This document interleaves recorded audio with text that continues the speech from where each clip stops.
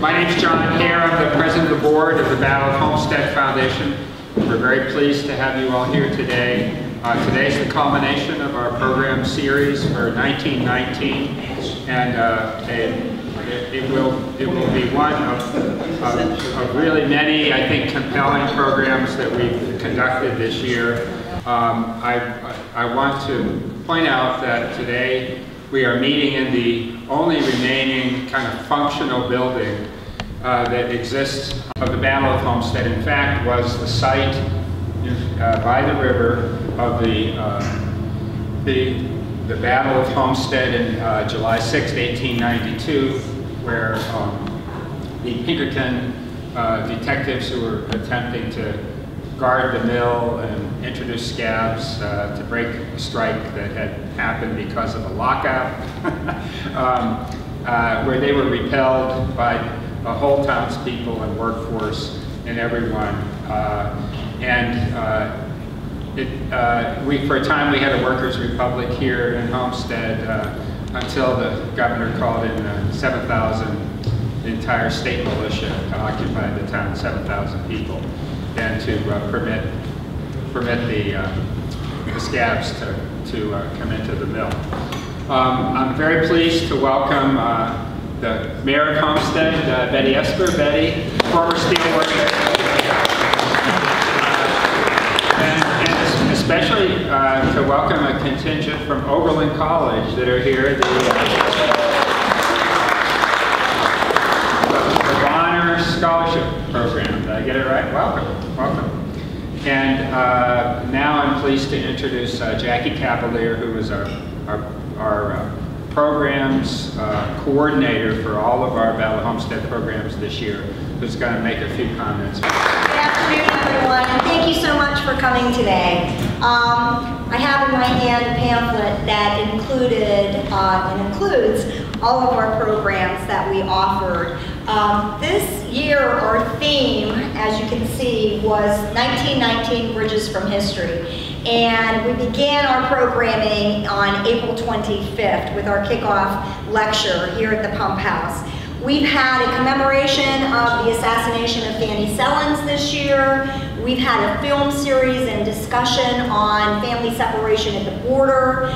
We had a discussion on labor and the environment, the challenges faced. Certainly we've had a celebratory event that was labor and protest and song.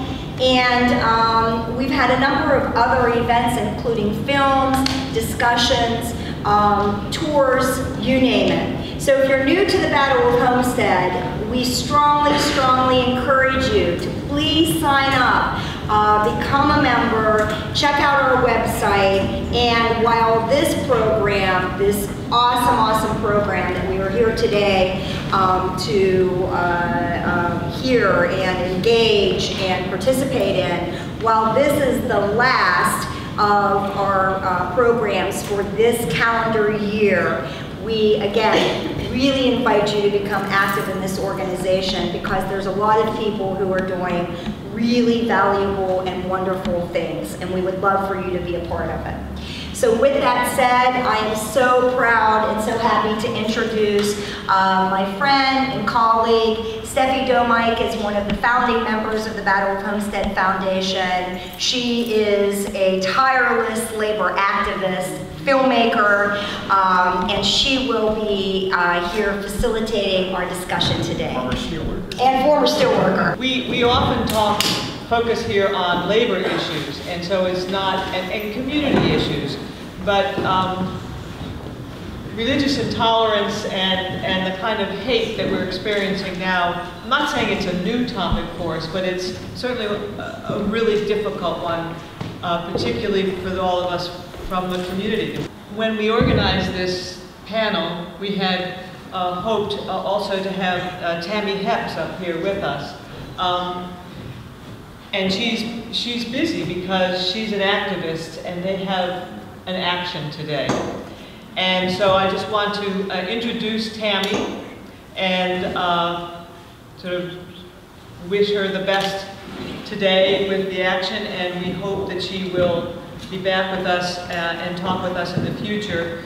Tammy is a local historian who we met with the Battle of Homestead after we had done a lot of commemoration on the Battle of Homestead. We didn't know a lot about the Jewish community. I'm one of the folks that put together the book, The River Ran Red, and the film, and there wasn't much on the Jewish community, and there was nothing, I mean, frankly. And so when Tammy came to our group afterwards, doing research on her own family history, and she's really become a local historian of some note, and we really look forward to hearing from her again. She did a presentation with us a couple of years back.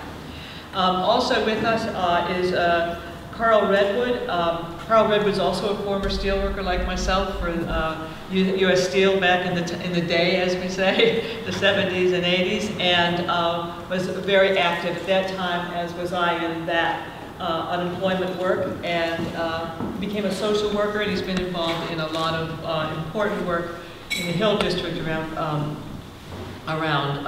housing.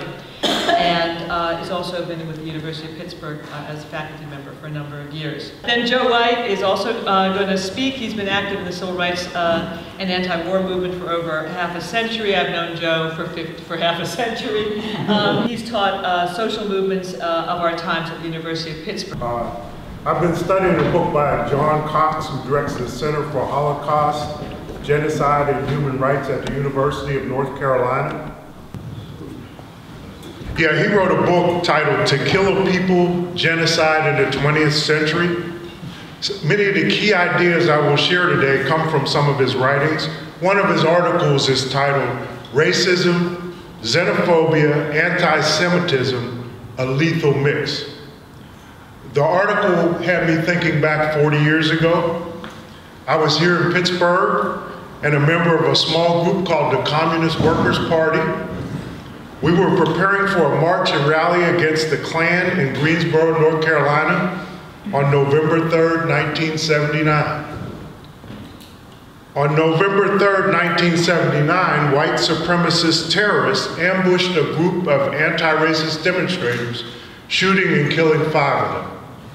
Like the other perpetrators, Glenn Miller, a longtime notorious Klan organizer, never spent a day in jail.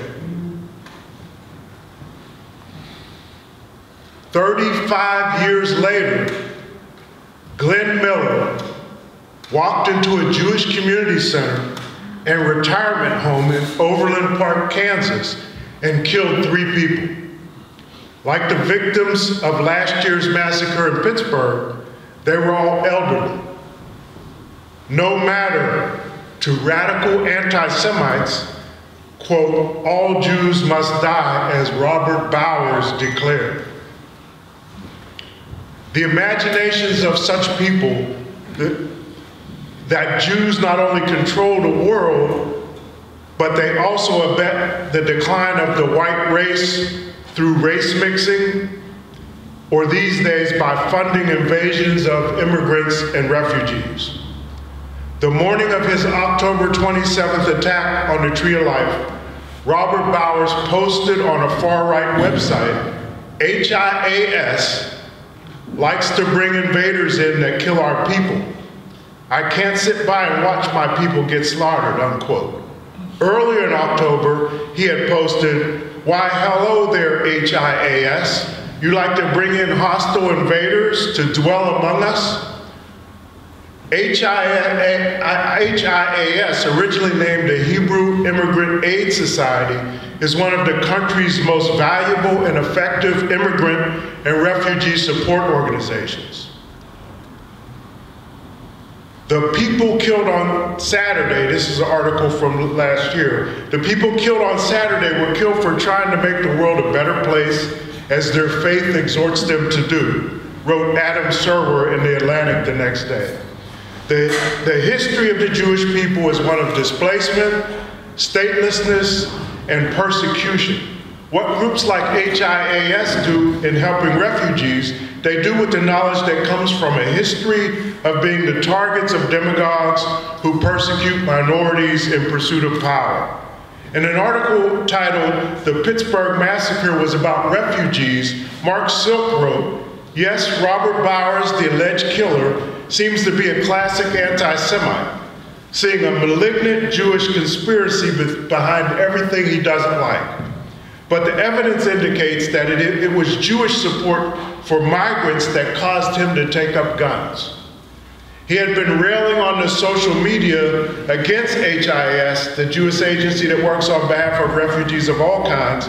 He specifically mentioned HIS National Refugee Sabbath, which synagogues across the country celebrated a week before the massacre. In fact, no one should be surprised that a large segment of the Jewish community stood up to oppose the Trump administration's policy of separating children from parents at the southern border. Quote, as Jews, we know what it is like to leave one's country of origin in search of peace and freedom from oppression, declared a statement from the Jewish Federation of Greater Hartford last June. Our Torah reminds us again and again that we should not wrong or oppress a stranger because we too were once strangers in a new land. The statement concluded, we stand with dozens of national organizations from across the spectrum of Jewish tradition in condemning this immoral policy and demanding that the administration rescind it. This was not the first or last time that white supremacists target Jews for their solidarity with other oppressed people. A quote, on the morning of Sunday, October 12, 1958, shortly after 3:30 a.m., an explosion ripped through the Reform Temple on Peachtree Street in Atlanta. Although no one was hurt, the blast, which woke people from their sleep several blocks away, caused almost $200,000 in damage. Within 15 minutes of the blast, staff at the UPI received a call from an individual identifying himself as, quote, General Gordon of the Confederate Underground. He said, we bombed a temple in Atlanta. This is the last empty building we will bomb. Negroes and Jews are hereby declared aliens. The bombing of the Reform Temple was the culmination of an orchestrated terrorist campaign against Southern Jews. Since the colonial era, Jews and Gentiles had lived in relatively peaceful coexistence in the South. Latent prejudice towards Jews nonetheless surfaced in times of social and economic upheaval, such as the Civil War, the agricultural depression of the late 19th century, and the transition from a rural to an urban industrialized economy. In each of these instances, Jews were blamed for the problems that beset the Southern people. As Webb said in his article, anti-Semitism, racism, and xenophobia has surfaced in times of social and economic upheaval. Today, there has been a rise of the right-wing populist movements that fuel and grow this hatred. Right-wing populist and nationalist governments are in power in Russia, Turkey, India, Israel, Hungary, Poland, Britain, and the United States. They share power with left-wing populists in Italy. They've established right-wing parties in Canada. Australia are busy adapting to the populist trend. Japan has taken its conservative liberal party in a notably nationalist direction. It's enough to make one want to dust off one's Hegel and explain the rise of the populist right as a kind of inevitable antithesis moving through the world, a literal reaction to the post-Cold War thesis of liberal internationalism in foreign policy, progressivism in cultural politics, and globalism in finance. Or alternately, to dust off one's Marx and look for common changes in material conditions that might drive people in so many different cultures to an acute anxiety about order. Accelerating urbanization, the collapse of village and family hierarchies, a global collapse in the power of labor relative to capital, and an acute distrust of the authorities that claim to maintain it. Because that is the common thread that runs through all of these diverse cultural and political environments. Anxiety about order traditionally pushes the public to embrace parties of the right who most credibly promise to restore order, whether we're talking about fighting crime or preserving a familiar culture. And anger at corruption and elite self-dealing quite naturally drive the public to punish established leadership and give newcomers a try, and to seek out newcomers who viscerally share their frustration. What is the commonality in contemporary conditions around the world that has made people in so many countries susceptible to both emotional impulses at once and powered the global rise of the populist right? This populist right is the soil within which this hatred develops and comes forward again and again. And it's not just here in the United States, it's all over the world. I'll now turn it over to my comrade Joe Whitehead. Anti-Semitism and racism are high and rising. We all know this. That's why we're here today. That's why we need indeed a lot of historical perspective in order to understand and fight it better. Anti-Semitism was, of course, inextricably wound up in the formation of the State of Israel itself.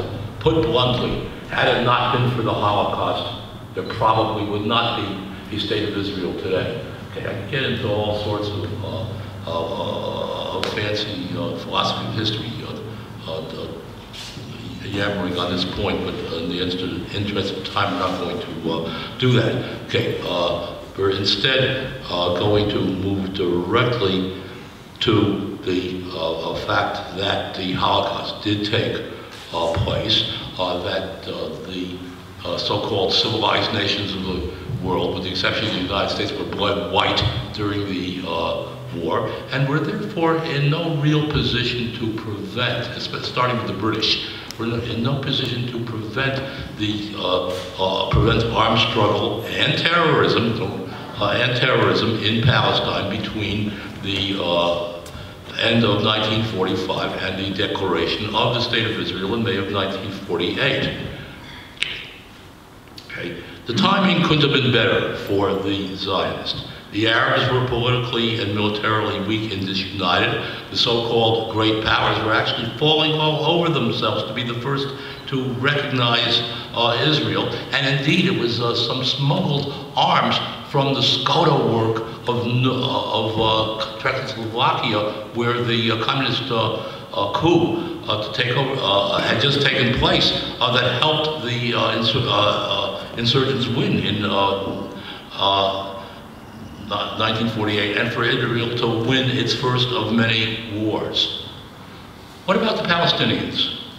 They existed. Okay, there's much more we have to say about that, but again, in the interest of time, I gotta move on. The Palestinians had protested and rioted throughout the interwar between World Wars I and II period. David Ben-Gurion, the first Prime Minister of Israel, himself said that if he were a Palestinian, he would fight the Zionists tooth and nail. The Israeli strategy around about 1948 was a mishmash of denial, ethnic cleansing, no moves whatsoever toward a peace and border settlement, and, unsurprisingly for people in their position, the writing of a new constitution. Okay, constitutional history is invariably difficult and boring, so we're gonna move fast. Every schoolboy knows that Israel is the only democracy in the Mideast, right? Well, not quite so fast. Okay, let us compare for a moment the Constitution of 1787 of our country and the Israeli Constitution of 1948. Okay, what does our what does our Constitution say about religion in American life? Okay, I'm being professorial here on purpose. Go on, tonight. Help me on this. What's the Constitution say about religion and? Separation of church and state. Hey, no established church in this country. America's not a Christian country. End of discussion. The Israeli Constitution lays it down categorically that Israel is a Jewish state. Not a secular state, not a secular binational state. Think Canada here for a moment. Nothing of the sort. Israel is a Jewish state, established religion. Which should, for those of you, which should remind us that there are actually two kinds of modern nationalism. Civic nationalism, kind of what our Constitution says, and ethnic nationalism. but the Israeli Constitution. There's no constitution. Israel does not have a constitution. You're talking about documents, that's basic. They have a series of basic laws which have set up their established legal structure. Okay, I take your point. I mean, Britain doesn't have a written constitution either, but they didn't have a basic. Okay, point made. Okay, in any event, Israel has doubled down on their politic being an ethic one, so much so that that unless you take the trouble to learn about this stuff, you will not know that 1 out of every 5 resident and voters in Israel are not Jewish. Are not Jewish. Okay, Israel's trade union federation does not allow non-Jewish members. Some of the significant, not to say defining aspects of Israel's history since 1948 consist first of wars, 1948, 1956, 1967, 1973, and constant low-level war thereafter. A large army, nuclear weapons. Okay. The only country that I'm aware of that has nuclear weapons but doesn't admit to having them, an anomalous state of affairs, to put it mildly. Okay, policies that are in clear violation of international law. At least one major political party, the Likud, whose leaders, starting with Menachem Begin, believe that Israel ought to extend from the Nile to the Euphrates, Okay, get your map out, get your Google map out, and you can figure out for yourself what that entails. All right, here are some of the takeaways that we have to do. Okay, Israel is today hated and feared by many millions of people all over the world. Okay, this is a cold, hard fact. Hated, for Jewish people, well, for any people to be hated and feared for many millions of people all over the world is a misfortune, which we Americans ought to know a thing or two about as well. Okay, by most criteria, Israel to date has not provided a safe haven for the Jewish people, has certainly not solved the so-called Jewish question. Which Zionists, don't forget, think exists in much the same way as Gentiles who insist on the reality of something called the Jewish question. Critics of Israel have been called anti-Semites. American critics of the Vietnam War were called traitors and worse. Is this a false dichotomy? Afraid not. I'm afraid not. I'm afraid that we are looking squarely at a situation of if the shoe fits, wear it. Okay, here's why I think so. Okay. The people who are called anti-Semites today differ fundamentally in what they are saying from 2,000 years of anti-Semitism in the following key respects. Is the refusal of the Jewish people to recognize Jesus of Nazareth as their Messiah what drives today's anti-Semitism, or so those who are said to be anti-Semites? The answer is no. Okay, murderers of Christ? No, that's not the issue. Absolute refusal to accept the plain meaning of Scripture, which, after all, for those of you who are into religion, was Martin Luther's gripe against the Jewish people. No, that's not the issue. One great big conspiracy, which is, after all, what the Chronicles of the Elders of Zion is all about. Okay, it's the oldest and most durable conspiracy theory that I know of. So, no, not one great big conspiracy. It's an open book. Okay, now, this is not to deny for a moment the ugliness and viciousness and coarseness of the anti-Semitic rants. Gotcha, thank you, Steffi, out there on the internet. Okay, nor is it to deny that that luminaries of the European Enlightenment in the 18th century, Voltaire and Diderot, didn't think much of the Jews. They didn't think much of Christianity. Of course, they didn't think much of the Jews either. It's yesterday's intellectual history news. Okay, and then there's the problem of Spinoza, and Marx, and Sigmund Freud, and Rosa Luxemburg, and people like that. Are all of them anti-Semites? Closer to home and to our own literary taste as Americans in the 20th century, Philip Roth. Lloyd Philip Roth. Was Philip Roth an anti-Semite? Think about it. Okay, time is fleeing and I gotta go. Racism in the, racist oppression and slavery in the ancient world. It existed. Okay, everybody knows that the Romans divided humankind into Romans and barbarians. Everybody knows that Athenian democracy was white men, Athenian democracy based on slavery.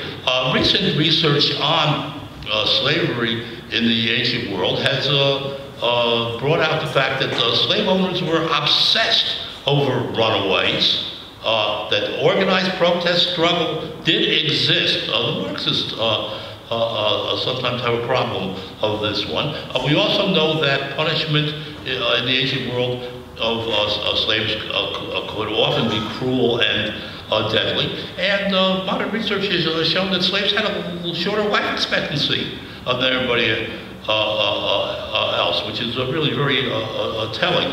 Okay, so much so that the only saving grace of ancient slavery and oppression was that manumission and citizenship were not unheard of, and that for the most part the Roman law did not accept things like the Dred Scott decision, which is said in no uncertain terms that that white men's courts have no, that black folks have no rights that the white man is bound to respect, pure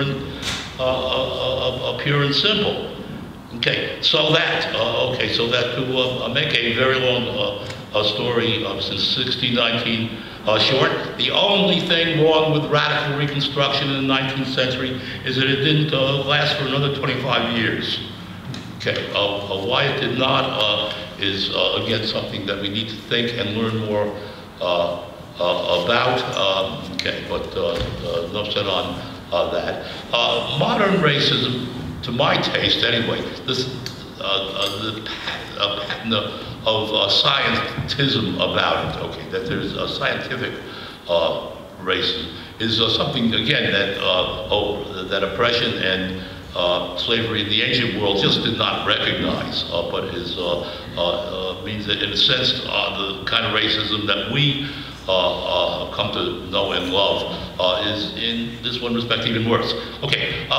Finally, what about the future? What is to be done? First, we are all agreed, I hope, that things will not get better by themselves. Okay, and certainly not globalized because of globalized capitalism. It's not the way things work. Okay.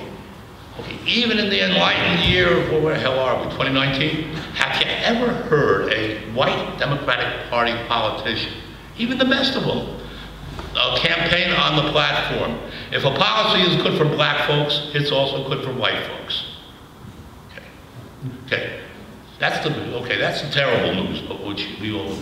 But people of color are the majority of men of humankind. They are their own best championships. That is not going to change, okay? Because it isn't the slogan, as Carl has already explained. An injury to one is an injury to all is as valid and timely as ever.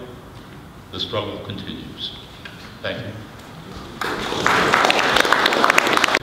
And I'm going to read again from an article from last year, a little bit after this time, that was actually directed towards philanthropy and funders. And it said, one aspect, it says, funders need smarter strategies for combating hate. This is from last year. It says, last month our communities came under physical attack again.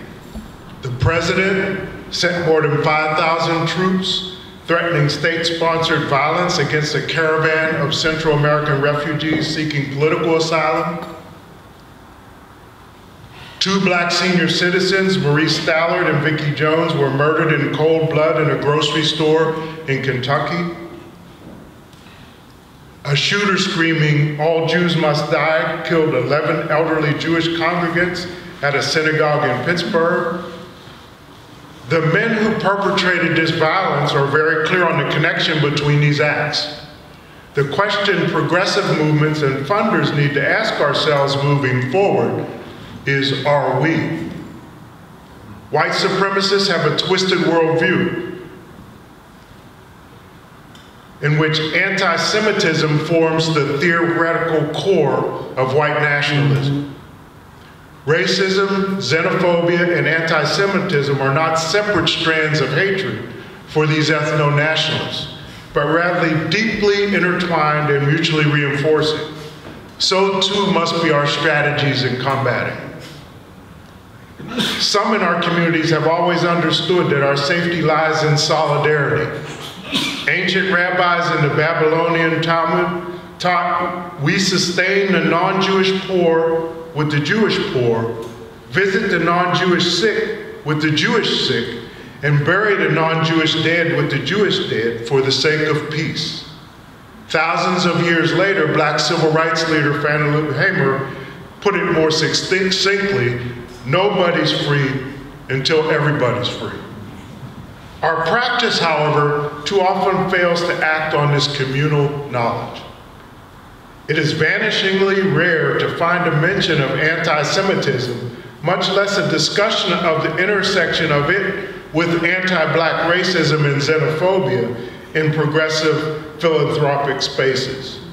Anti-Semitism does not fit neatly into American narratives around oppression, and very little has been done by most people who would otherwise consider themselves social justice-minded activists or funders to understand it. Part of the complexity is the small gain towards attaining whiteness that the majority of the US Jewish community has been able to make in the last few decades. The fact that the state-sponsored protection in the form of extra police was extended to Jewish synagogues and schools contrasts markedly with the response to attacks on black churches. Regardless of whether you believe police protection is useful or desirable, it bears noting that black churches were not offered it despite the historic and present trend of white supremacist violence where African Americans gather to worship. This kind of disparity perpetuates nominal divides between two communities that are facing threats connected at the root. So too do scandals that seek to obfuscate the difference between the real violent threat of white supremacists compared to the ignorance reflected in anti-Semitic and anti-black comments that occasionally rears its ugly head in both communities. We do not believe that this happens by oversight or accident. Rather, these divisive tactics are expressly designed to strengthen white supremacy by distracting us from our shared values and goals and obscuring the clear and present danger represented by the white nationalist movement. Philanthropy has a role to play in navigating this dynamic. Don't use your power to re-entrench divisions. Instead, leverage your power to deepen your analysis and educate others about the connection between anti-Semitism and anti-black racism. Instead of excluding groups who are mostly values aligned, but may be ignorant about this connection, make space to wrestle with hard history towards joint action. It is our hope that with these terrible massacres, we are motivated to search our blind spots and expose them to the light. To learn through resources such as the Jews for Racial and Economic Justice Toolkit or the National Coalition Building Institute, to dialogue, and more than anything else, to act in ways that reflect a newfound understanding of what this moment in our history demands of us. Thank you. Thank you very much, Steffi, Joe, Carl. Very informative. you both touched on some issues that I just like to pursue a little bit. The idea, the rise of anti-Semitism all over the world, but particularly in this country, is, of course, we all agree is terrible and to be condemned. We don't really understand exactly, or at least we haven't touched on exactly why that's happening, other than the rise of white nationalism. We didn't really get to why the rise of white nationalism is happening. Although, Carl, you did talk a little bit about the global capitalism that's alienating more and more people and causing the rise of scapegoats to take the blame rather than looking in the right directions for their miserable lives, and the lack of education in our miserable education system, et cetera, et cetera. We all understand that, I think.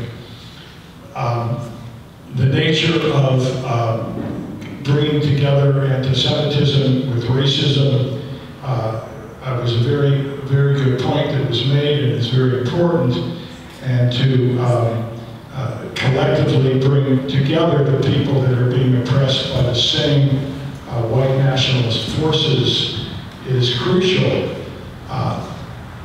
Joe's comments about Israel and the Palestinians, while he, because of time, was forced to move quickly over a lot of the material, I would just like to focus on that for a second, and that is, while many of the Jewish organizations in America and here in Pittsburgh and all over the world have rightly struggled to fight the anti-Semitism that surrounds us and that is attacking the Jewish community, and has even, my knowledge is limited, but in terms of Pittsburgh, I know that the Jewish community has reached out to various refugee communities, and it's been very helpful and very supportive. However, the line has been drawn when it comes to recognizing the oppression of the Palestinian people and the internal refugee situation within Israel and the occupied territories perpetrated by the Israeli government and its people, who have become, in my opinion, and in the opinion of many, more and more racist as the years have gone by, more and more oppressive, more and more laws against non-Jews, and a more strident attempt to get rid of the Palestinian people and take their land. So the question is, while we must support anybody's struggle to fight against anti-Semitism and racism, when the same people that are fighting that within our own community are unable to struggle against the racism against the Palestinian people, how do we reconcile that not only blatant contradiction, but a contradiction that results in tremendous violence against the people? So what does that say about the genuineness of the struggle against anti-Semitism when it excludes an entire people that are being persecuted because they're not Jewish? So I'll leave it at that. Between the one Jewish homeland in the world and all of the other countries of the world that engage in worse behavior, where they're not condemned. That doesn't make Israel right.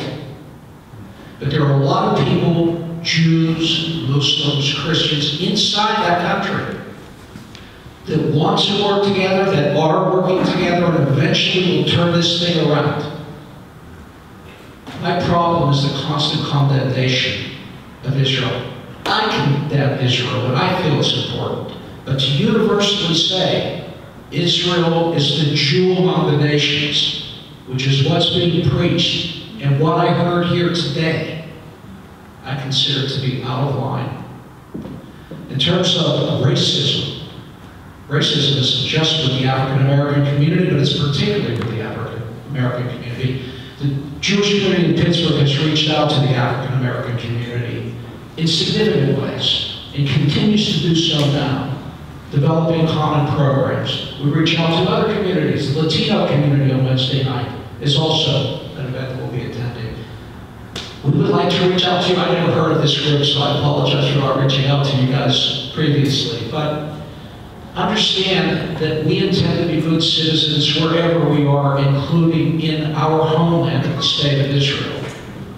This is our national homeland, the United States, our spiritual homeland, the place that we look to for spirituality is Jerusalem and Israel, and it's been that way for 2,000 years. Since we were thrown out and slaughtered by the Romans, and then not just thrown out of places for 2,000 years, but slaughtered for 2,000 years. This was not the first Holocaust in World War II. There were many, many, many Holocausts before that. So what do we need to do? We need to work together, guys. We need to bring it all together. We need to stop hating. We need to stop looking at the other as the other and recognize the commonality of our humanity. And we should do it right now. Next week is a great time to start. Actually, right now is a great time to start. I'm concerned that the discussion here is operating more on the global level than I think we need to do here in Pittsburgh. It's important, the global discussion is important, but what we really need to do also is talk about ways in which we here in Pittsburgh, either individually or in groups, can fight this scourge.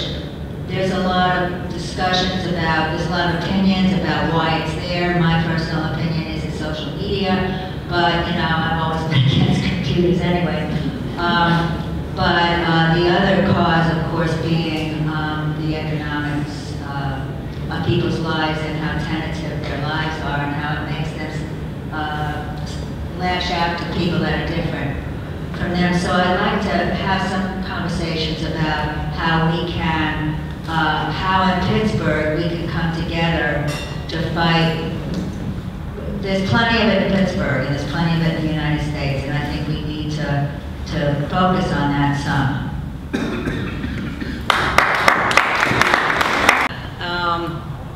I know when in my home, and I live in the South Hills in Bethel Park, I put a sign in my yard about Black Lives Matter and immigrants are welcome here. And it was an American flag sign, it had all the things, and all my neighbors got really riled up about it because I put this sign in my yard.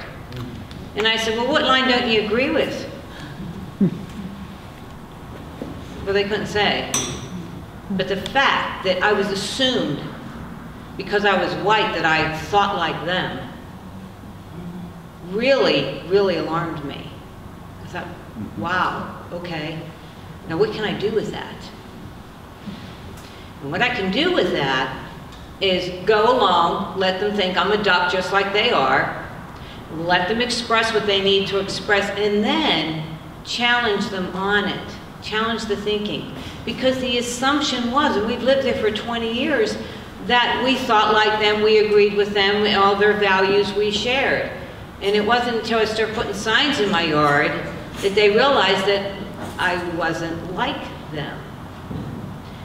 And so I want to take that opportunity to use the position of power that we have amongst our own ethnic culture to change the values within that culture, to challenge that in ways that minorities, for whatever reason, can't challenge. We have a power to us. Being white, it's assumed we have this power. Use it to undo what has been done for centuries. Demonstrate the love, demonstrate, but you must Call it out when you see it. And you can do it in a non-adversarial way so that you can educate and help people to see. Because, you know, all this is fear-based, you know. Everything is fear-based. The fear of, oh, I'm going to lose my job. You're going to blame a minority because you're going to lose a job when it's, you know, artificial intelligence that's taken it over, or whatever the reason is. We always need scapegoats. We're always looking for scapegoats. We have to undo that scapegoat, and to undo the scapegoat, you have to be supportive of that person and get to the origin of that, which is the fear. And when you get to the origin of the fear and you reduce the fear, they're able to take a step in the right direction, a step towards the other. Just said, as individuals, we have to step to it. You know, we can't just let it slide. And even though we're talking about and calling out white nationalism, there's also intolerance in the black community, intolerance in all of our communities, intolerance in our families, because that's what it comes down to. We probably have people in our family who, if we're positive thinking, progressive thinking people, we probably have people in our family who we think are just kind of weird or off. But we have to challenge that when it comes out as hatred and racism and bigotry.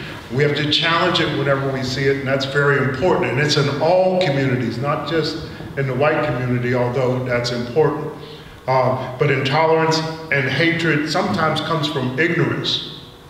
There's a lot of ignorance that people have. They don't know, or they learned incorrectly, or they believe incorrectly. Sometimes you can change that. You don't always stay ignorant of things. You learn more, you can grow, and you can change. Because really our struggle is about human development. We're human beings. And as human beings, given the societies we live in, capitalism and all the other stuff, we get stunted in our development. We can't really develop our whole selves because we have to struggle to survive, compete with other folks. We got to go after profit, all these things that keep us from being able to really be the people that we can be. But we have to look to the future to build a new future where all of us can get the tools we need to really combat ignorance, which means we have to have the real history needs to be taught to all of us, so we learn from one another as we work together and move forward. Another thing is we have to fight this whole right-wing populism thing. It's out of control globally. So that means we have to organize. Like the Tea Party didn't just come all of a sudden. It grew over a number of decades of grooming young people to come into their own as the basis of this right-wing populist thing. We used to think that generational progress is automatic. Like each generation will get a little bit more human and a little bit more kind and a little bit more, no, that's not necessarily the case. It can flip all the way back if we're not really vigilant and don't stay on it. Each generation doesn't necessarily get better, and these big Holocaust kind of things that we've seen and the genocide around the world teaches us that it can flip all the way back, and we have to be very careful as we move forward. But the generational progress thing is something we also have to work on. But I think we can move together, but we have to get more spaces like this where we work together, move together, and plan together. Because we don't necessarily have all the tools that we need to fight this hatred and intolerance right now. When you have government control, there's things that you can do.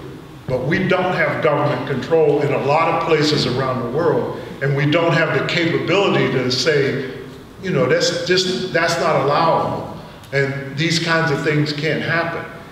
We profess it in our thinking sometimes in what we say, but we just don't have the right tools, and I'm not even sure what the tools are. But we have to create the kind of tools to teach people to really be human.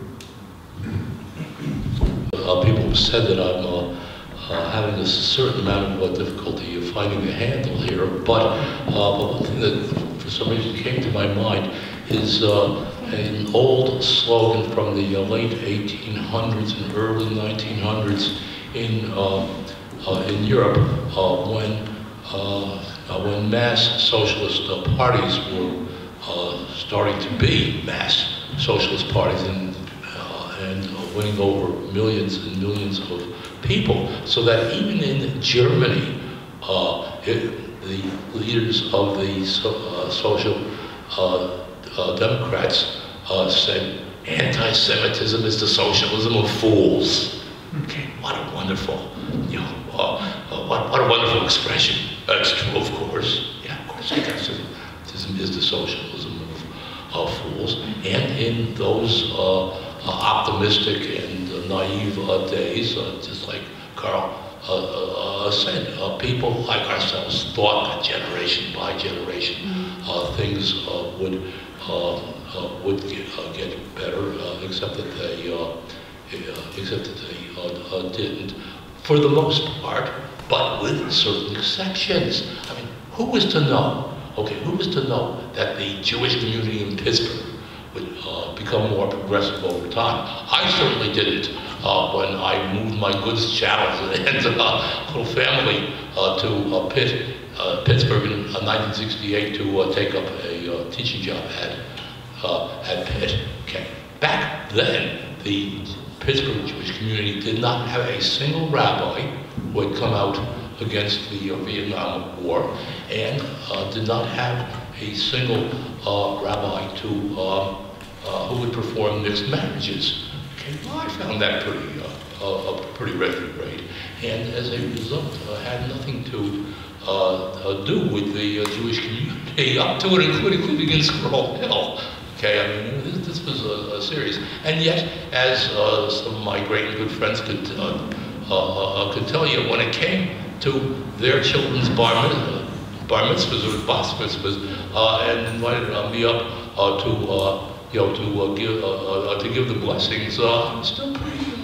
Pretty good and pretty articulate and proud of it, as I'm proud of my gray-haired Stalinist mama, who taught me a lot of things, some not so good. Stalin was a great man, don't believe everything you read in the New York Times, but taught me other things like,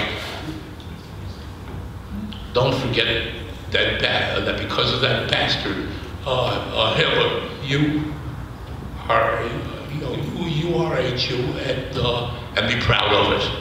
Okay, so so I guess for me, what this all means that unlike the good Marxist I used to be, and maybe still am, who knows, that there is an awful lot more contingency in history than I used to think, and this makes things both more challenging and more optimistic for all of us as the struggle proceeds.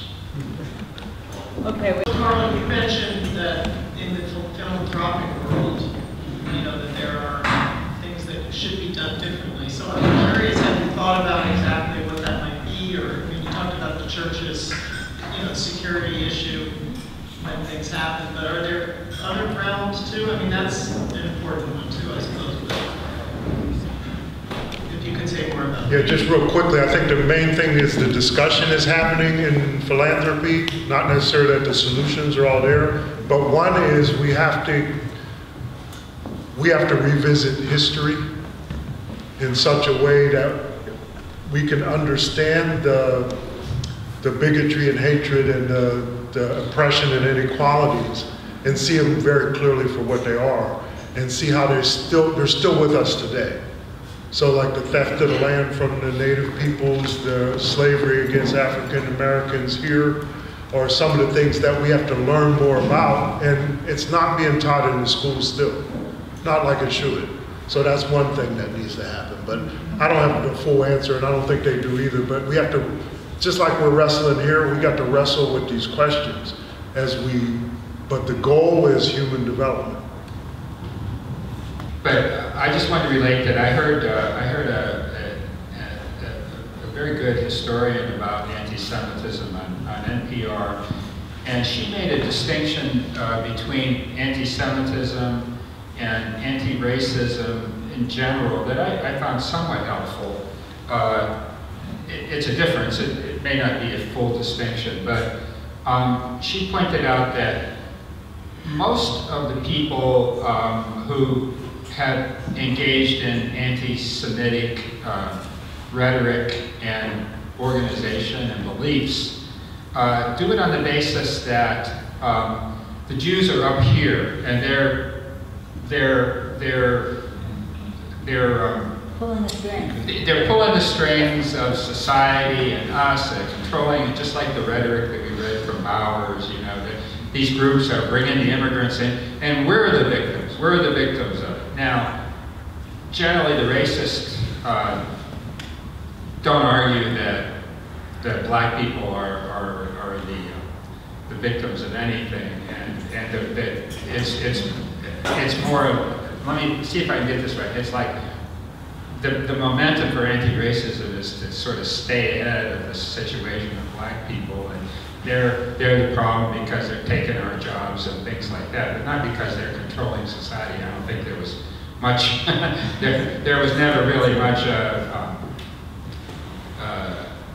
discussion about how black people control our society and so on. So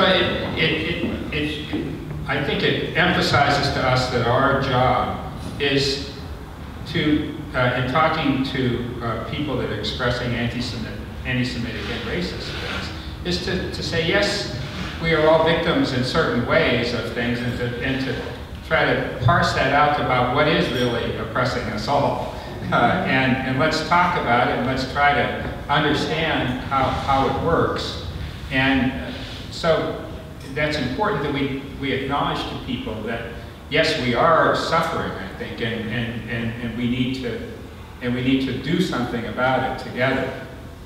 So that's it.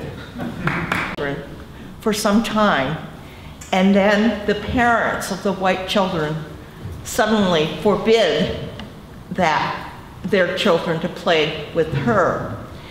And I've seen this over and over again. And I grew up in a mining town that was all white and filled with Southern and Eastern European immigrants.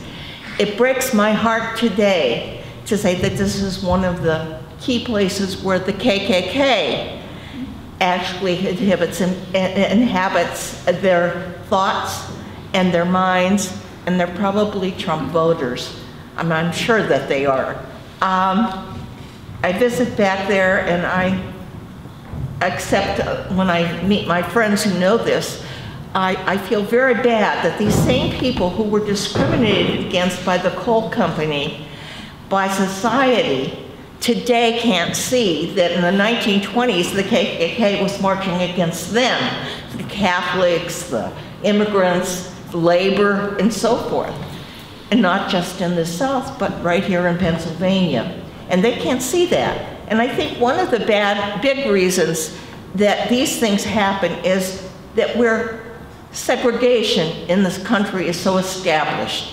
It is very hard to get beyond that, so that so many people don't know people who are Jewish, don't know people who are of a different color.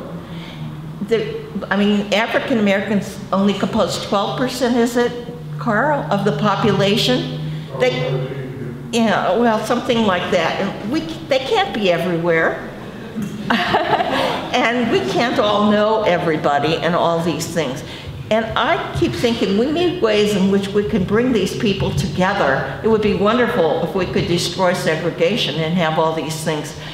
But there are some means, like perhaps, that can be done. But let me just mention the proposals of a few of the presidential candidates to have a national service requirement. Why couldn't we have a community service requirement at a lower age level that brings everybody of different races and different religions and so forth together to do something for the whole community, so that they can get to know one another and fight some of these scapegoating things? I mean, it hurts my soul so much to have my uncle, who was a great man in many ways, personally, who was as racist as could be, and because he felt his position as a white person, being that, should be superior to all these other people. It's the old social Darwinist view that you just go down the level. and you're better, and even if you don't have much and you're not well off in any way, you don't even deal with these people. When he was in World War II, my uncle, for example, was in the Philippines, and he had a girlfriend who was a Filipino, and he was much more, I knew him soon after that as a child, and he was far less racist, and he became more racist the more he lived in the United States. And I also call upon the labor movement to have and initiate some of these things and really discuss about racism. And churches and synagogues and mosques and whoever else can get together at lower levels so that this tendency to scapegoat and promote white supremacy, to allow it to just fester, is very important. And there may be all kinds of practical solutions, I hope, to doing that. So I don't want to be talking in general terms about racism as this esoteric big thing. I want to think of practical ways we can get around some of that and do some things. I would love to be a part of that. One other thing, I lived in Atlanta for 17 years, moved back to Pittsburgh. I live in the South Hills. I am so bored, and especially at first, with seeing nothing but white faces, because I'd been in Atlanta and saw lots of people of different color. And I think we need these experiences because people who don't have it can assume the craziest things about the other.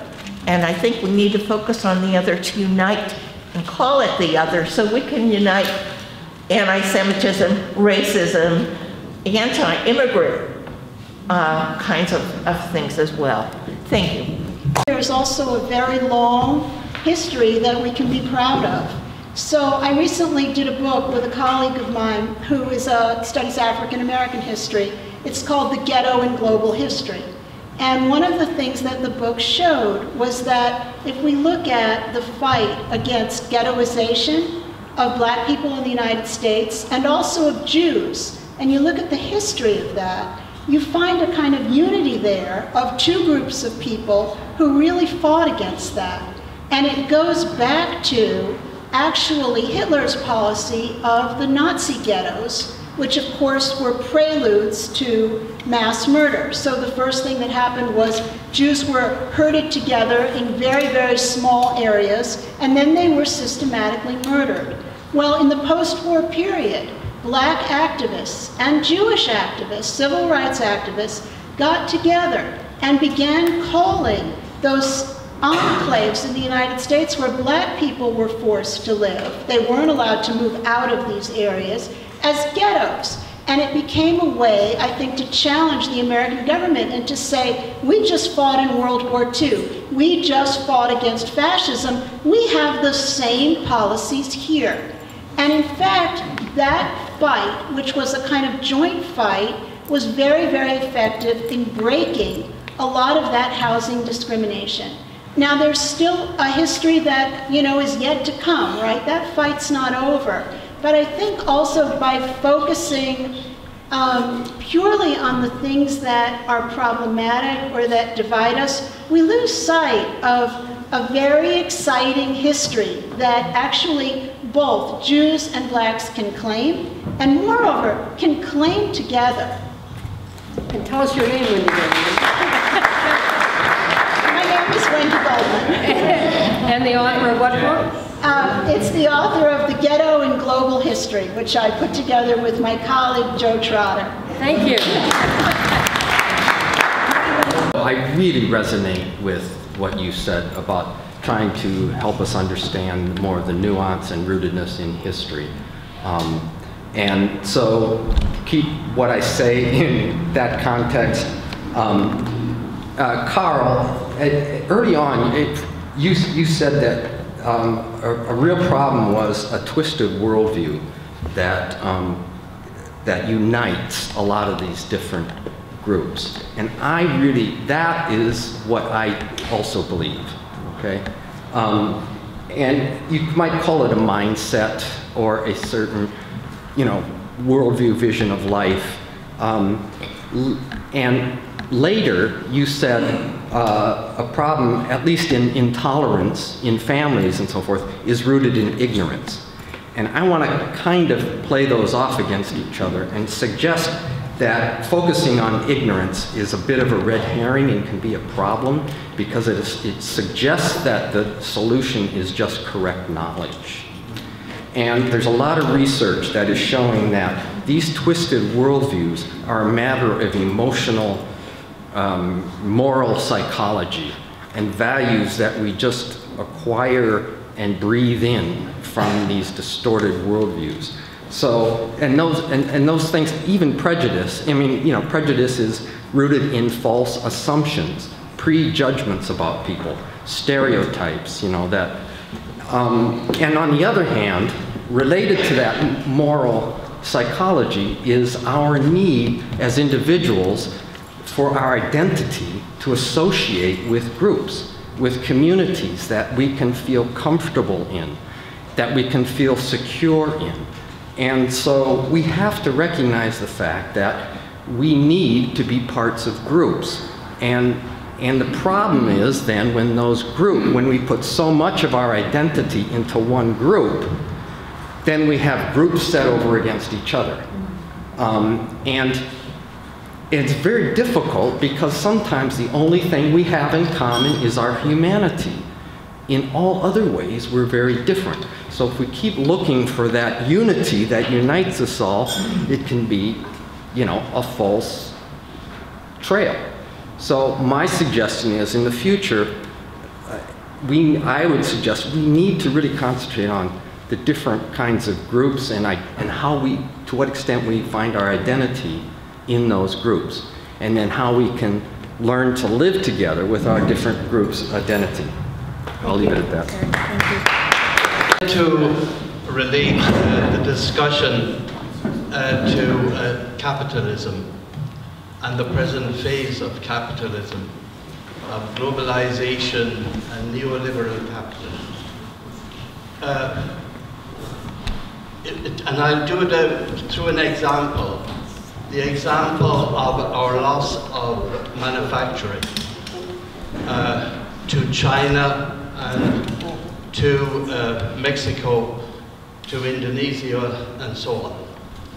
Now, the narrative to explain this loss of manufacturing given by the Trump administration is that the Chinese are stealing our jobs and the Mexicans are stealing our jobs and creating this kind of Chinese xenophobia and xenophobia to Mexicans and so on. But really, that's not the truth at all. That is not the narrative. It is corporate America, in the pursuit of the bottom line, has brought US manufacturing to China and has brought GM to Mexico, where there's more now, more employment for GM in Mexico than there is in the United States. So we're in pursuit of profit. But the narratives by Trump, and I think he really exemplifies white supremacy at its worst, and racism and anti-Semitism and all, xenophobia at its worst. But he does articulate exactly the false narrative which is accentuating xenophobia, racism, and anti-Semitism.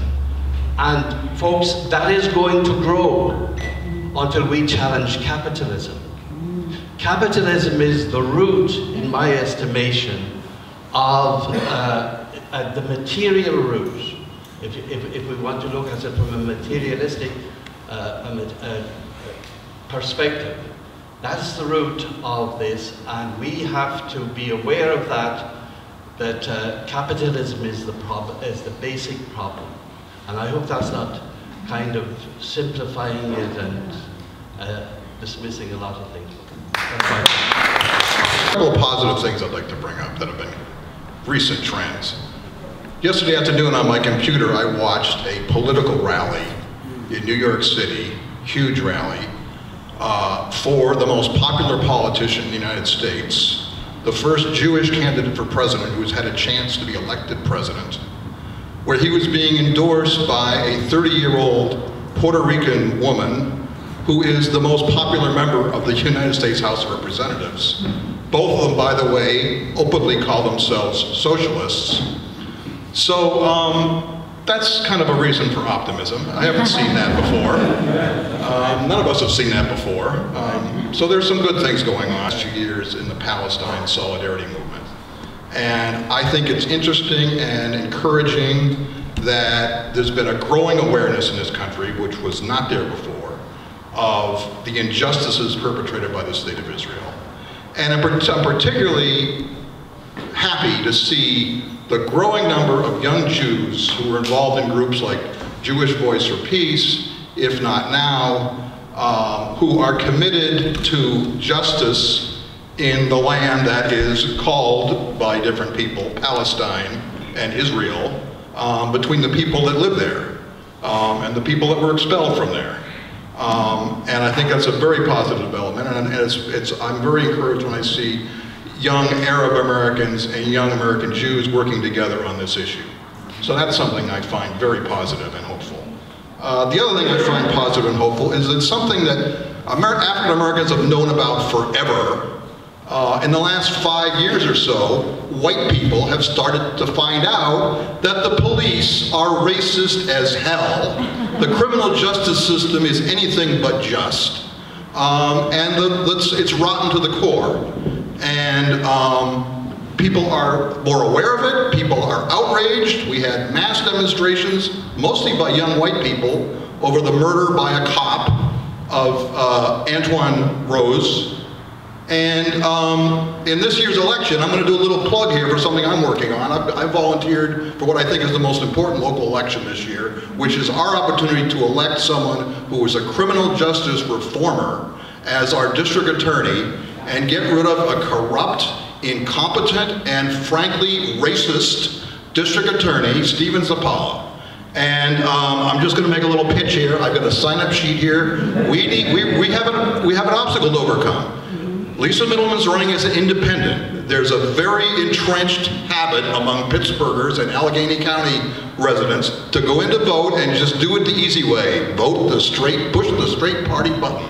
And when you do that, you're not giving a vote to Lisa Middleman. So we need volunteers next weekend to do canvassing, and especially we need volunteers on election day to be in every polling place in this county to remind people that we have an opportunity to change the criminal justice system, but to do that, you better not push the straight party button, you better vote for Lisa Middleman. So those of you who are interested would like to sign up, see me afterwards, I've also got yard signs in my trunk. Thank you. Had several commemorations or discussions about the 1919 steel strike, and at the Pennsylvania Historical Association 2 nights ago, that was the subject that I spoke of. What happened in 19 was a very cynical action by the corporate powers in United States Steel and other companies here to introduce fairly massively numbers of black strikebreakers, all of whom were acting absolutely rationally. They, as Joe Trotter in his latest book shows, the black community was constantly pushing for any crack, any hole, any way to advance their interests of their community and get decent employment. So when they had this shot at getting a job here, there was no question. The unions were primarily close to them. This was an AFL situation, so they were acting rationally. The poor hunkies, the Slavic workers who they were pitted against, had the same aspirations, exactly the same aspirations for community, for family, for a decent job. But they were being used after having contributed to the war effort. We're now foreigners, we're now immigrants, we're now something lower and worse. And the people who are responsible, obviously the people who divide us and preach hatred. And we got somebody coming Wednesday who's the great divider, the great preacher of hatred, and I hope thousands of people. You know, we kicked 2 presidents out of this city. Andrew Johnson in 1866 and Ronald Reagan in 1982. It's time for a third. In the Homestead black community, and I am the mayor of Homestead, probably 50–60% black and whatever white, but I don't know about anybody else. I never had any problems in my community. I don't know what to be racist because we lived together, we went to school together, and we played together. There's racism everywhere, we know that, but I mean, as a whole community, still in town, we all work together in the mill. And all my white friends who know I'm a mayor of a black town probably say, how can you stay there? What the hell? I was born and raised here. These are my friends. I probably couldn't have won without the black community back and there's nobody in this town who would take my back and keep me safe. And so, you know, I have nothing bad to say except I love my town, and I don't believe we are racist. There's a lot of racists in the white community. You go all the way back to churches. You had a Polish church, Slovak church, Irish church, Hungarian church. They're all white. They wouldn't go to church together. That's why I had 14 churches in Homestead. And they still don't like each other. Slovaks don't like Hungarians, and the Irish had their own church. You know, and I can tell you back in I am Syrian, by the way. So it's my country that they're fighting with. Wow. And what can I say? Back in 1970s, I adopted a Palestinian child. I was president of the National Orthodox Youth Organization, and it came out that we could adopt. And I adopted a young man by the name of Munir for 5 years.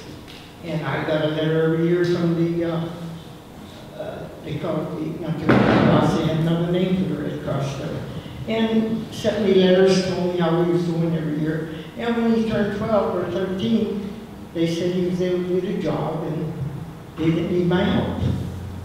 But I know in my heart that this young man was killed in the Palestinian wars. And, you know, who are we fighting against? Each other. We're all fighting against humanity. That's right. We're all human beings, and God put us on the earth as human beings, not as white, black, Jewish, Arab. And I'm going to agree with one thing. I don't agree with what you're telling me about my police. I know my police. And I don't think it's fair to put all police under one umbrella. I know my police. And they work in Homestead, which is a black community, by the way. None of any problems. But anyway, I just think as human beings we just got to work together. I don't care. We're Americans. That's what I am. I'm not a Syrian, I'm an American. Syrian is my second. But I'm Orthodox. I'm not Catholic, I'm not Jewish. And I've had communication in my years as mayor with everybody. I've met them all. But, you know, you shake their hand and you hug them, and that's all you do, and that's all you should do. It shouldn't be, you know, I don't know what else to say. So I'm just glad to be an American, and I hope there's peace in the world. And I hope we get rid of what's in there. Because, you know, I voted Republican. I voted Republican, as democratic as I am. But you got to vote for what's killing this country and the world. I mean, this man is dividing everybody, and it's so sad that that happens. So thank you. Thank you. I also find that it's hard to get reliable information or any kind of insight into Antifa, the explicitly anti-fascist movement. So I'd be interested if anyone could just help me out. So Craig, I grew up in a basically wealthy Protestant family outside Philadelphia, what's known as the Main Line, somewhat like your Wickleys and your Foxjowers. And I had parents who I thought were treated people with respect and were kind, but they were part of a society and sent me to a prep school that was just through and through, you know, racist in its sort of foundations, anti-Semitic, even though they had a sort of percentage of Jewish students. Went to a university, Princeton, which was the Duke of the North, and put a king poster in my window when I was just becoming a progressive, and it was broken by the time I got home after the football game. That's the way people were then.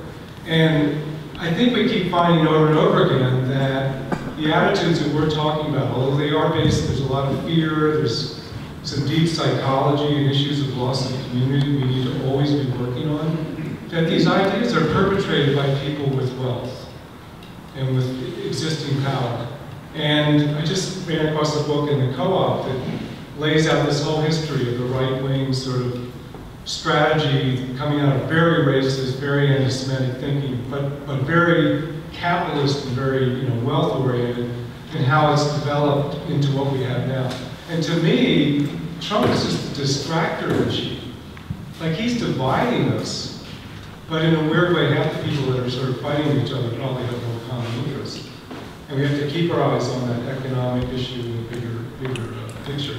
And the other thing on philanthropy, remember, we are us. I mean, we are philanthropists ourselves. We have a foundation called the Three Rivers Community Foundation, which really we could make our own, which I think is always ready to try to kind of build unity between communities.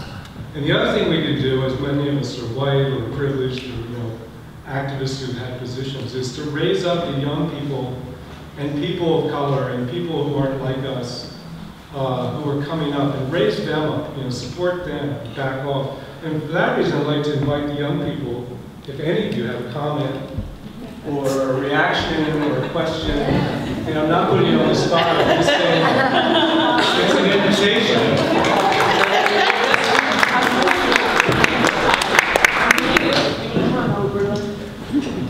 Hi, so my name is Joshua Rhodes, and you all know me from over in Ohio. Valuable for all of us, whether we have different agreements or different things that we respond to. But I think it's valuable because we get to see what these conversations are like outside of the classroom, and we do a lot of these kinds of conversations at our college. But it's very, again, valuable to see it out in the open, and whatever has happened or been said, it's cool that we get to see it in the real world. But what I will say is, being a person of color, I hear when we talk about fear that I'm like, okay, I read Marianne Williamson's book about A Return to Love, which talks about fear a lot, which is something that's been said.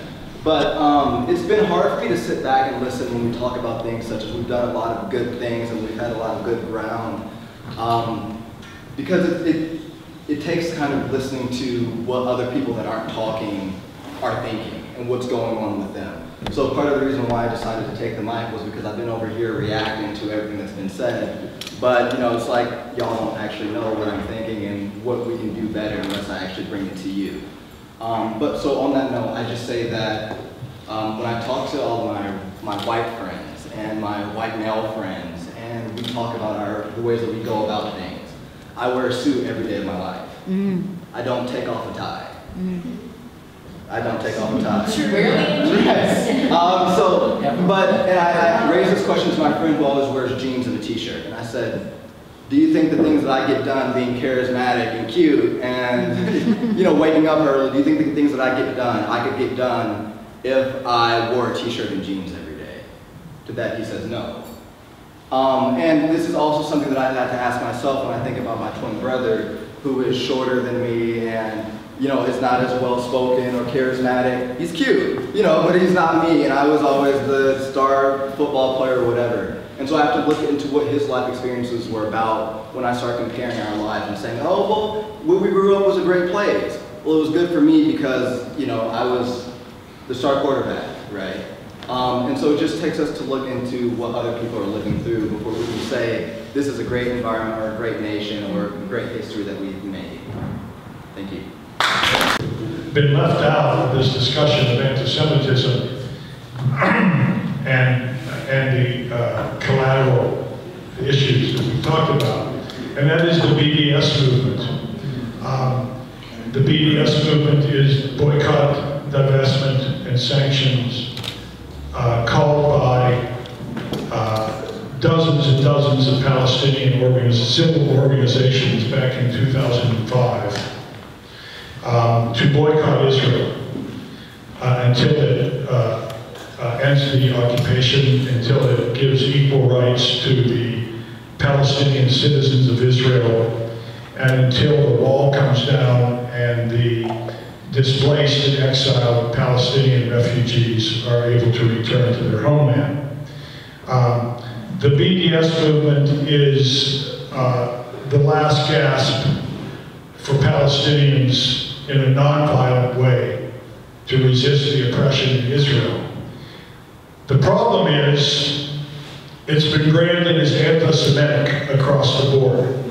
Not only by Israel, who has spent billions of dollars in a propaganda campaign to demonize the BDS movement, but and not only by the Jewish community in the United States, which has done the same thing, but by our representatives in Congress and in state legislatures, which are creating a concerted movement to criminalize support for the BDS movement on college campuses, within companies that support and have investments in Israel. It is now being criminalized to take issue with these companies or these universities. Just as in Israel, you can go to prison for 2 years if you walk down the street with a BDS sign.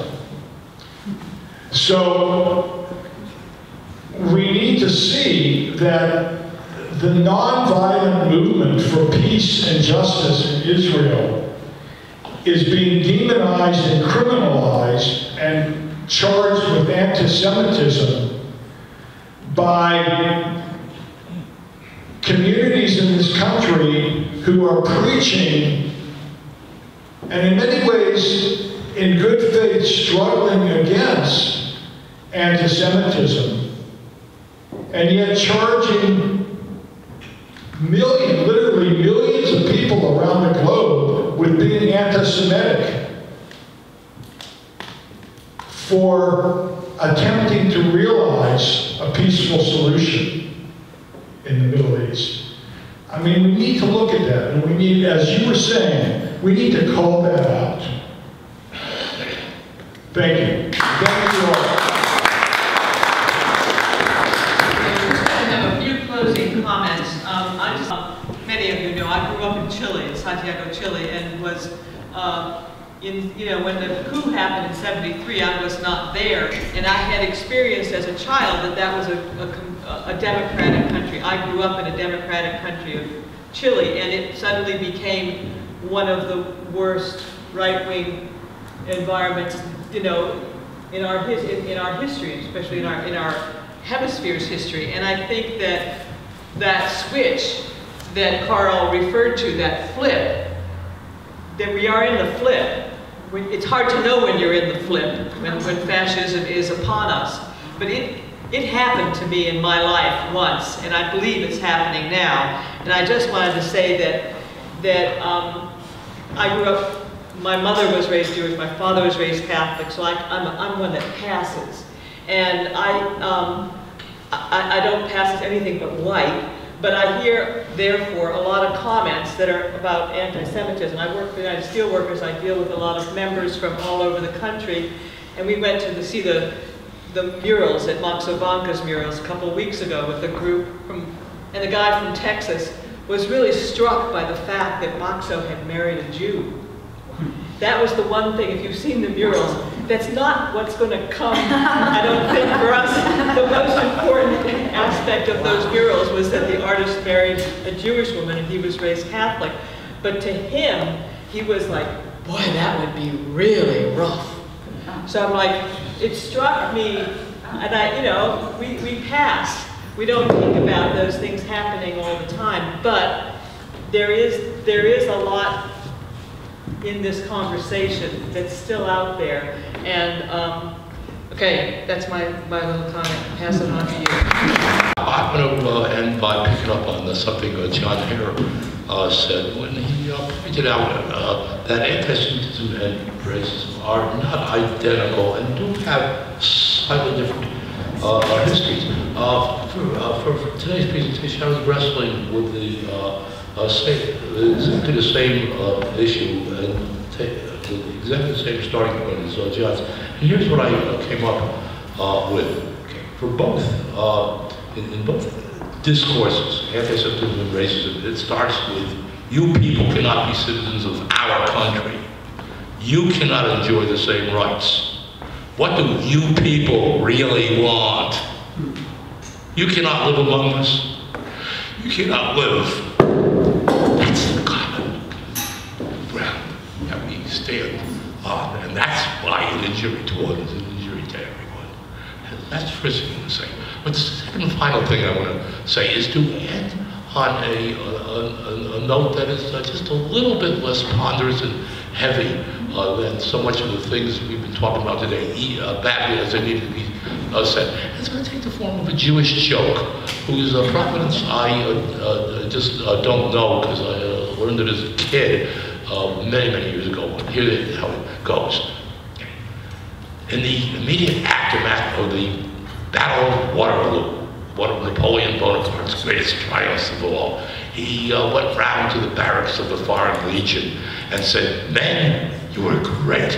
You fought wonderfully. Tell me what you want." "I am a Polish patriot. Restore the independence of Poland," cried a Pole. "It shall be done," said Napoleon. "I'm a brewer. Give me the means of production. Give me a brewery," said a German brewer. "Shall be done," said Napoleon. "I'm a poor peasant. Give me land," said a poor peasant. "No problem," said Napoleon. "And you," said Napoleon, turning to a Jew, "what would you like?" "Well, sir, if it please your majesty, I would like a nice schmaltz herring." That's not the end of the joke. Okay. Later that night in the barracks, so Napoleon says, "Gee, that's a strange one on. Hey, but you want a herring? You get a herring." Turns on his heel, leaves. Later that evening, the Jews' comrades fell upon him. "How dare you insult the emperor like that? What the hell got into you?" "Listen," said the Jew. You people are the dreamers. I'm the realist. You want the independence of your country? You want the means of production? You want land? Things you're going to get from the emperor? No way. You're never going to get those. Me, I'm a realist. If I ask for a herring, maybe I'll get one. First, following up on what Mayor Betty was talking about, my mother just passed in March. She was 104 years old. Her family grew up in Homestead on 2nd Avenue before the mill was built down there. The Urban League had some workers that they would send to Virginia to get black workers to come up and work in the mill here. And her father, my grandfather, was one of the first people to come up, and his oldest son, they came first, and then they sent for the rest of the family. But they lived on 2nd Avenue down here, and there was always various nationalities here in Homestead. It's just recently that it's become predominantly African or African American, but there have always been black people in Homestead from way back. My grandfather was one of the lieutenants in the UNIA, the Universal Negro Improvement Association. They had a branch in a hall here in Homestead. My mother graduated from Homestead High School, and I had the opportunity to work in a 100-inch mill many years later. I was only in there 79, 80, 2 years. I was a young person. I didn't have no time. I got bumped around all over the place. But the whole history of Homestead and the relations between different nationalities was important. One other thing I wanted to mention, though, the brother talked about groups back there, and it's important to work with groups. Like, I grew up in the Hill District, and in the Hill District, that was the main Jewish community in the early 1900s, the main black community. It was also where the Polish people came first, Germans came first, people from Syria, people from Lebanon. The Hill District was like the first stop for a lot of families, particularly in the later 1900s, like in the first half of the 1900s.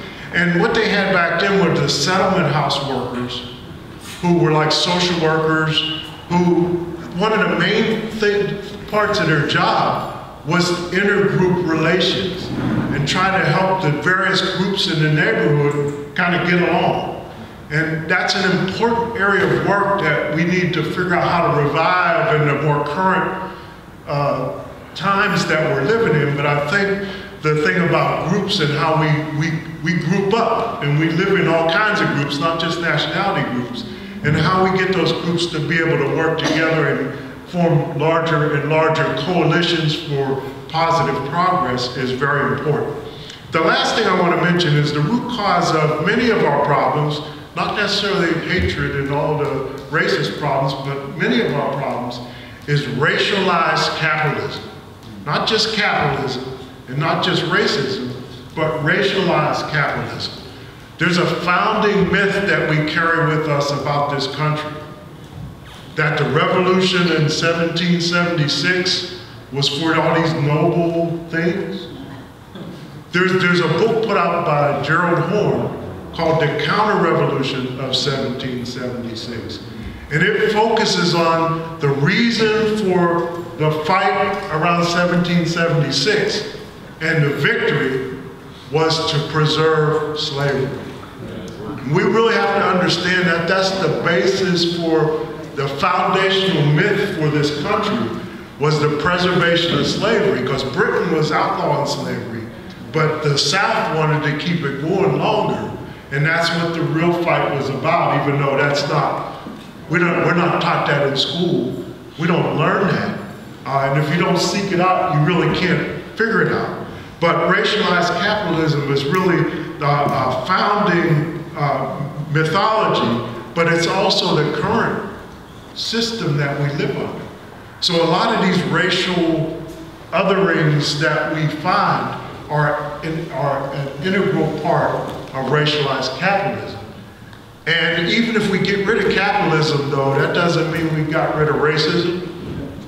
Like if we change to socialism or whatever, the new thing we're going to call it, that doesn't mean that this intolerance and other kinds of things go away. It's going to be a constant struggle. Racism was here before capitalism. It'll be here after capitalism. And we're going to have to continue to fight about it. But I think that group thing has something to do with the solution. We got to figure out how to do that better. How groups can start to work together and move together in a better way. But the ultimate aim of our struggles has to be human development. Thank you.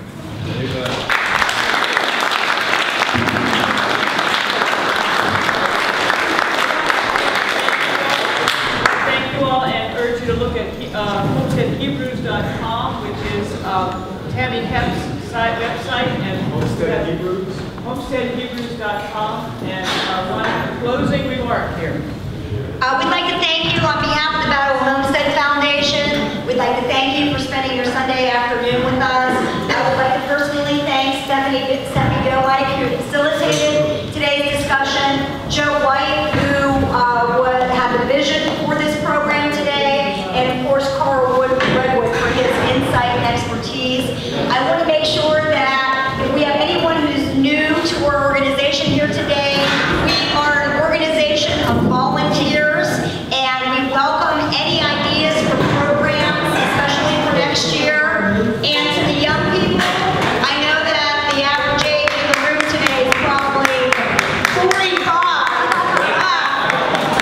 But we need you. We need you guys. So thank you very much for being here.